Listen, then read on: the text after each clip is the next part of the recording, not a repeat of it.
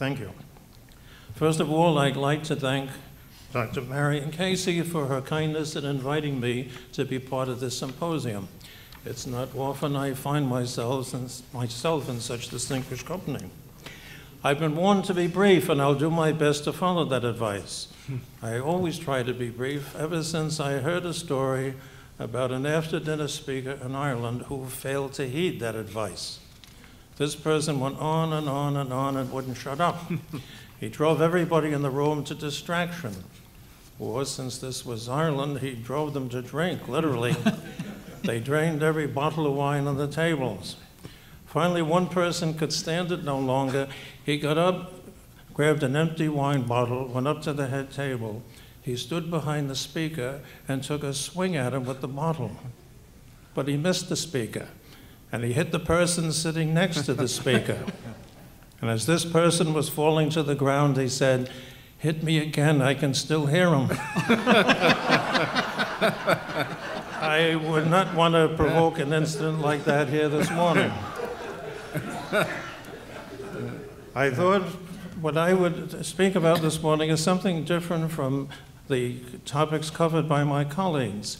Rather than talk about the legal complexities of People v. Phillips, I wanted to concentrate on the Catholic community in New York in 1813.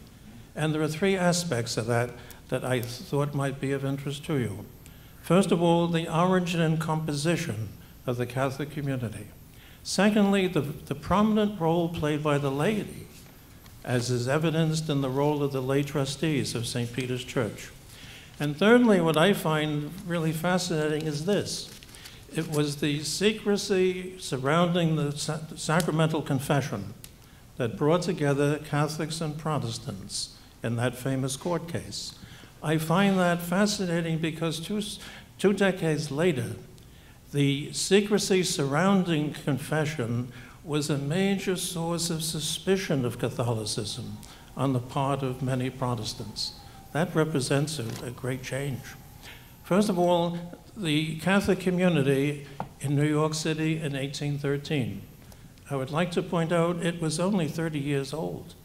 Prior to 1783, Catholics could not organize and practice their religion publicly, as Professor Duncan and Professor Nelson have pointed out to us. It was only in 1783 when the British Army evacuated the city, and then the following year the state legislature repealed the anti-priest law of 1700. It was only then that Catholics could form and organize their own community. And it was the laity, not the clergy, who did that. In 1785, a group of Catholic laymen formed a corporation, acquired property from Trinity Episcopal Church, and started a subscription fund to build St. Peter's Church. And notice I say it was the laity, not the clergy, who organized St. Peter's Church. There was no priest on the scene, and there was no Catholic bishop anywhere in the United States. It's pleasant to report that two of the people who headed that subscription list were George Clinton, the governor of New York, and James Duane, the mayor of New York City. Both of them were Protestants of Irish background. So it's the beginning of a friendship and mutual support between Catholics and Protestants in New York City that would surface again in 1813 with that famous court case. The first pastor of St. Peter's Church was an Irish Capuchin and a former chaplain in the French Navy, Father Charles Whalen. He estimated there were about 200 Catholics in New York City. Only about 20 of them were regular churchgoers. It was a surprisingly cosmopolitan congregation. Most of the parishioners, as you might expect, were Irish, but there were also, but Whalen said there were 6 languages commonly spoken by the parishioners: English, German, French, Spanish, Portuguese, and Irish. Despite the presence of a few wealthy merchants, most of these parishioners were poor. Father Whalen said they were not only poor, but desperately poor. That's borne out by the fact it would take 25 years before Catholics in New York would build a second church. what today is known as the Basilica of St. Patrick's Old Cathedral. And incidentally, the person largely responsible for that church was Father Anthony Coleman, the Alsatian Jesuit who figures so prominently in People v. Phillips and who was in many ways the real founder of the Diocese of New York. The New York Catholic community grew rapidly in the 19th century, so much so that by the end of the Civil War, the majority of the population of New York City, which of course then was just Manhattan, the majority of the population may very well have been Catholic. By 1880, there was a Catholic mayor in New York City. By the early 20th century, New York Catholics had acquired so much political influence that the Archbishop's residence at 452 Madison Avenue was commonly referred to as the powerhouse. But as Yogi Berra might have said, that was all in the future in 1813. In 1813, there wasn't the slightest hint, that the Catholics in New York City had such a bright future ahead of them. At the time of that famous court case, the Catholic community in New York City was small, poor, relatively powerless, and extremely grateful for the support that it received from friendly Protestants like William Sanson, DeWitt Clinton, and Richard Riker. A second aspect of this Catholic community I wanted to mention is the prominent role of the laity, especially the trustees of St. Peter's Church. And that may strike you as strange because it's so different from the scene today. But for the first 50 years of the American Republic, the Catholic laity were a power in the land, or at least in the governance of their own parishes. Virtually every parish had a board of trustees who were elected annually by the laity. I hasten to add the system was not as democratic as it may seem, because only the wealthier parishioners, those who rented pews, were able to vote in the annual election of the trustees. The reputation of the lay trustees has not fared very well in the history of American Catholicism.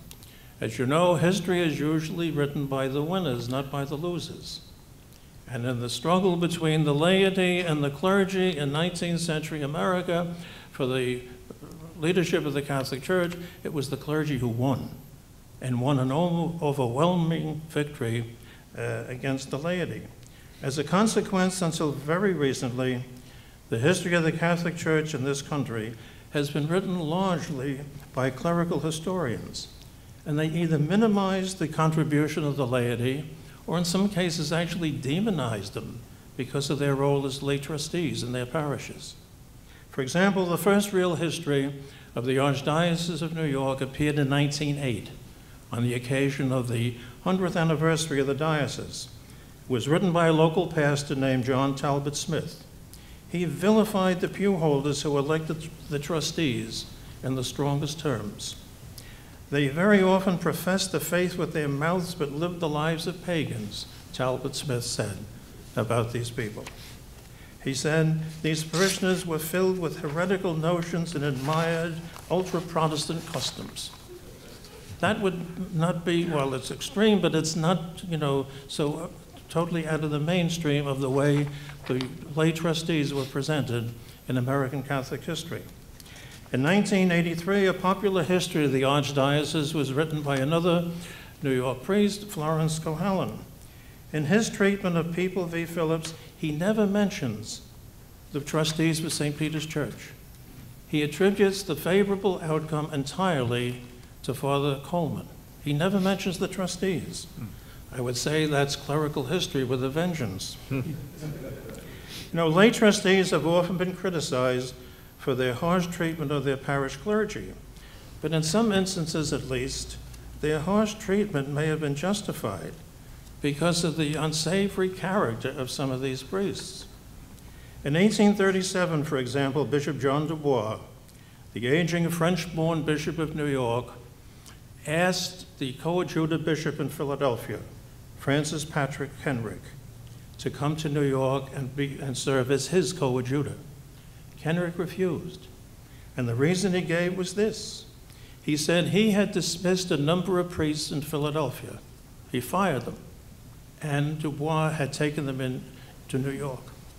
He said, I don't think they would be happy to see me come to New York. And he also said, this is in a letter to Paul Cullen, the rector of the Irish College in Rome. He said he had dismissed these priests ob crimina, because of criminal misbehavior. Or consider the situation in St. Joseph's Church a few blocks from here. St. Joseph's Church on 6th Avenue, it was the scene of many conflicts between clergy and the lay trustees. At one point, the parish was placed under interdict. But the blame may not be entirely due to the lay trustees. For example, in September 1845, John Hughes fired the pastor of St. Joseph's Church, the ineffable Ambrose Manahan, and he sent him a classic letter. He said, I advise you to ask for your exeat and to get out of my diocese as quickly as possible. He said, in the almost extinguished hope that on a new scene, where your future character will be determined by your future conduct, you may disappoint the melancholy anticipations that the past is too well calculated to inspire. Now, I'd say that's a mouthful.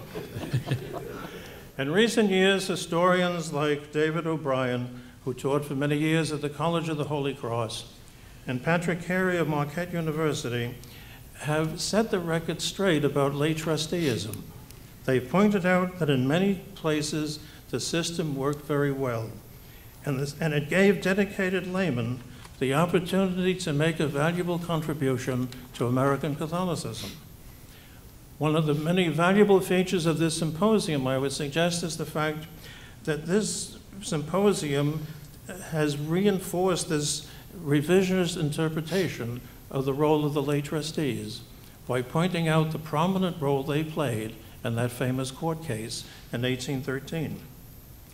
In New York, the role of the lay trustees was effectively quashed in 1838 with the appointment of John Hughes, who as the assistant to the aging French bishop, John Dubois. Hughes became an iconic figure in New York Catholic history, and rightly so. He was rightly revered by his immigrant flock because of the way he defended them and championed their interests against nativist bigotry.